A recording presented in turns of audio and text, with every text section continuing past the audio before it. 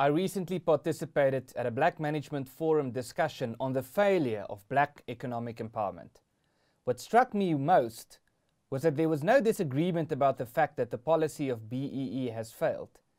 There was, however, disagreement about the other important question: what now? It is obvious why BEE has failed, although, apparently, what seems obvious to some of us isn't that obvious to everybody, especially the politically connected elite. In this episode of Fact Sheet, which will serve as the first of 2 episodes, I will explain why BEE is a destructive policy. In the second, I will elaborate on why it is also immoral, for other reasons than the mere fact that it is a destructive policy. Of course, the reasons why BEE is destructive can also count for reasons why it is immoral, and the reasons why it is immoral can also count for reasons why it is destructive. But it is important to emphasize both points nonetheless. So without further delay, here we go.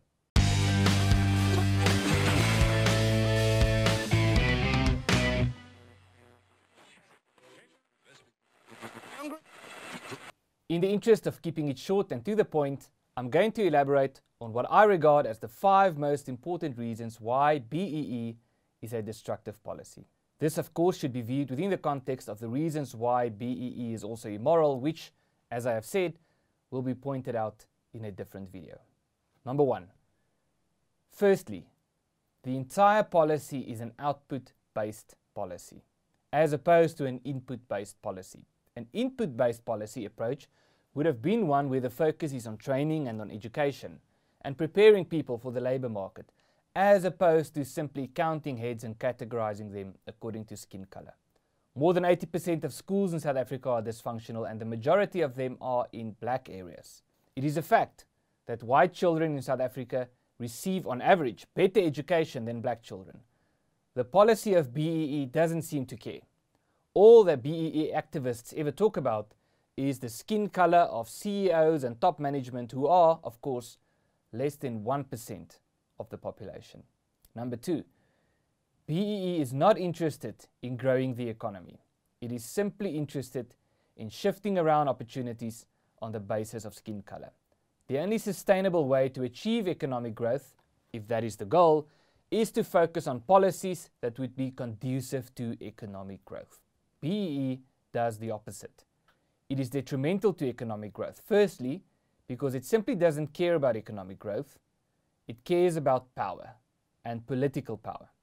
This brings me to the third point, which is that BEE is a replication of the world's worst economic ideas. It is a veneration of the economic ideas that have been tried and tested in communist China, the Soviet Union, Zimbabwe, Venezuela, Cuba, and others, while it is a rejection of the economic ideas which have led to the greatest success stories of the last century. Not only does the policy of BEE not care about freedom in the market, it is diametrically opposed to it. BEE is not compatible with the basic preconditions for freedom in the market. Number 4, and this one should be obvious by now, BEE is the instrument through which the ruling party, the ANC, pushes its cadre deployment policies. Seen in this light, it is arguably the single biggest contributing factor to corruption in South Africa. The term BEE is a semantic fraud. It has nothing to do with empowerment. It is all about enriching the politically connected at the expense of the poor. And number 5, at its core, BEE is a policy of government dependency. Within the broader policy framework of affirmative action, BEE contributes to making the black elite dependent on government in order to succeed. The black middle class is also left dependent on government through affirmative action policies in the workplace. Furthermore, impoverished black people are left dependent on government through social grants. Dependency is the opposite of empowerment.